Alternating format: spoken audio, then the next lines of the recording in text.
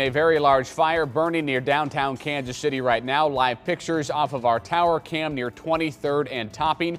You can see the flames. The smoke can also be seen for miles across the city this morning. Live pictures right now near the ground of this fire, near Truman Road and Troost Avenue at the Evangelistic Center Church in downtown Kansas City, Missouri. Several apparatuses on the scene right now for the Kansas City, Missouri Fire Department as they have been pouring water on this fire for now more than an hour.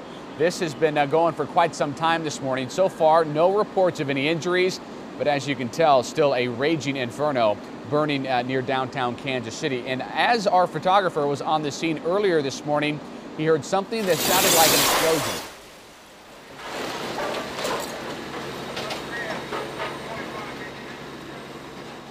Again, that was video from earlier this morning taken by our photojournalist in the field, Caleb Smith, who is on the scene still right now. We have heard from the Kansas City, Missouri Fire Department that there was a partial collapse here at this building. Here is another look at the fire from a Kansas City scout camera near I-70 and 11th Street on the east side of the downtown loop. Again, this fire and the smoke can be seen for miles across the city. A very large fire happening right now. The Evangelistic Center Church near downtown Kansas City, Missouri, Truman Road and Troost Avenue. These are live pictures once again as firefighters have been battling this for now more than an hour, pouring a huge amount of water on this fire, and still huge flames that are coming out of this building this